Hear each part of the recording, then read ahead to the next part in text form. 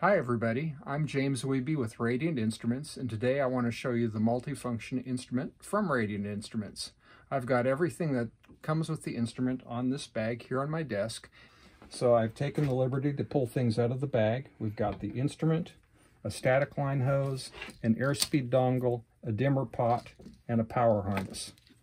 I'm going to plug in the power harness. I'm going to plug in the airspeed dongle. I'm going to connect the dimmer pot to the potentiometer right there. This thing would install right there. This is a static line hose for the altimeter, and then we have a pitot and static line for the airspeed indicator as well. Okay, let's hook up power and see what happens. And you can see right away that the instrument comes to life and starts giving you setup options. Knots versus mile per hour, 100, 200, or 160 on the numbers, inches or pascals on the units of measurement.